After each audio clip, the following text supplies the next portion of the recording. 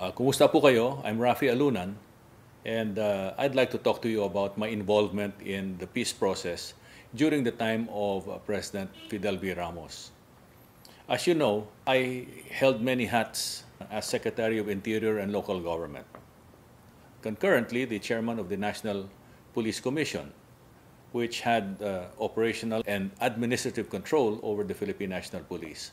That's what gave me my direct line to the President as Commander-in-Chief of that particular uniformed force. I was also the Chairman of the National Peace and Order Council. And the composition of the Peace and Order Councils included the different agencies of government on the one hand and civil society on the other hand. There was broad participation of citizens in these councils and interacted with a broad range of institutions who were involved in peace and order. At the same time, transparency was practiced because everything that was said was recorded and shared. I was also concurrently the chairman of the Anti-Terror Council, known then as the National Action Committee on Anti-Hijacking and Terrorism, or NACAT. Because of these hats that got me involved in the peace process early on in the administration of President Ramos. Our strategy was to bring about various peace agreements or peace settlements with the rightist rebels, the extreme left, and the secessionist movements. The first group that came to a settlement with the government was the right, the military rebels, and then we focused on the secessionist movement. As you know, the MNLF at that time represented all of the secessionist groups in the country because they were the sole body that was recognized internationally by the Organization of Islamic Countries, or OIC. We also offered the olive branch to the left.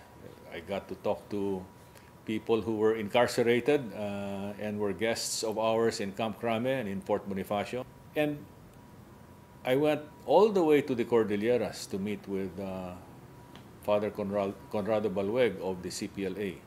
I delivered the same message, which we crafted with President Ramos. And the message from President Ramos that I delivered was, we are all Filipinos. Precious Filipino blood has been spilled all these years. We need to work together to build a nation for our children. So get out of the underground. Join the political mainstream if you wish. And let's work together for a common future. Let's win the future for our children. And it's important that what we applied in the past that worked must be used or at least considered as a template for the current negotiations. Peace is a very important element that cannot be mishandled. It has to be handled with care. It has to be handled with the national interest in mind. It must be handled with the common good in mind. It cannot be subjective. It cannot be driven by personal interests or hidden agendas because that is doomed to fail. Well, I'm against the BBL for various reasons. First of all, when we were talking peace with the MNLF, we were also making overtures to the MILF. As a matter of fact, there was a time when I was waiting at the foothills of Camp Abu Bakar to be able to talk to Chairman Haj Murad, who was the head of the military forces of the MILF then, and Chairman Hashim Salamat. But because of extremely very bad weather, the roads were washed out. I was unable to go up Camp Abu Bakar to discuss peace terms. So I eventually ended up just talking to elements of their executive committee. And the message to me was very simple. If the MNLF signs, we will sign. I did not believe them because our intelligence report showed that they were sending mujahideen for training in Pakistan and in Afghanistan. As a matter of fact, Jama'ah Islamiyah which is the extension of Al-Qaeda in Southeast Asia, was known to have a number of trainees in Abu Bakr coming from Indonesia, Malaysia, and the Philippines.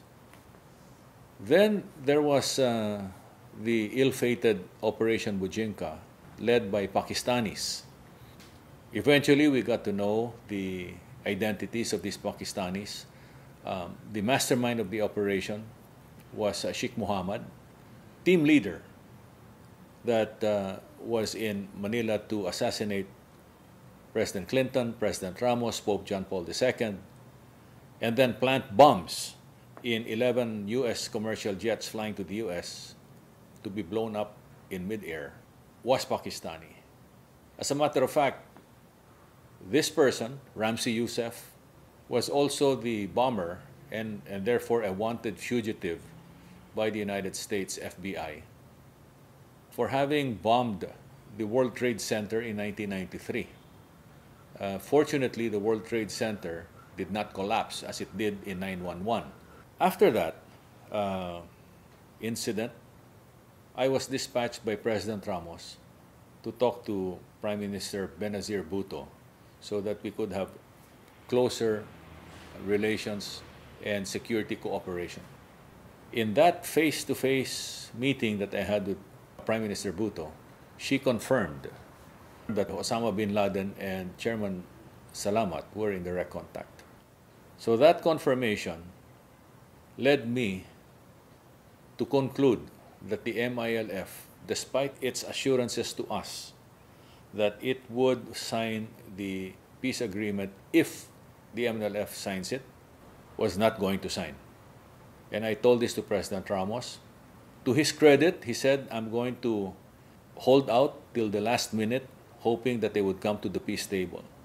I will bend backwards and continue to offer the olive branch to the MILF so that we could have a more complete agreement covering the main secessionist groups.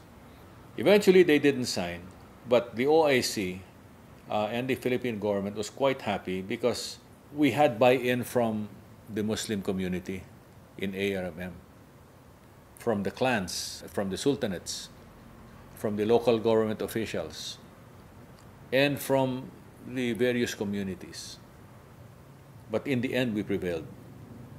Now contrast that to the feeling today in Mindanao, both within ARMM and outside of ARMM, where both Muslims and non-Muslims are saying that how can we support a peace agreement where we have not been consulted, where there is no inclusivity and transparency. It's the same thing that happened during the time of Gloria Arroyo, when the proposal then was termed MOA AD. Today it's called BBL. But the methods used then, the modus operandi, which led to the Supreme Court's junking the MOA AD, is the same as the modus operandi being used now. No inclusivity, no transparency, which means a hidden agenda is there somewhere. This furtive approach is providing a lot of insecurity to the people of Mindanao. And they are saying that contrary to what government and the MILF is saying, that BBL will bring about peace, they're saying it will bring war. Because no less than the MILF is saying that if they don't get what they want, if they get a BBL that's watered down, they will go to war. On the other hand, if the BBL is passed, those who were not consulted, those who were left out, those who feel that the agreement is a sellout of our sovereignty and our territory, to include Sabah, there will also be war. There will be war because the peace process was mishandled from the very beginning. All this after 44 of our law enforcers were murdered by the MILF, who, on paper, are supposed to be our peace partners. So, I have come to the conclusion, just as I did during the time of President Ramos, that the MILF cannot be trusted. Therefore, no to BBL.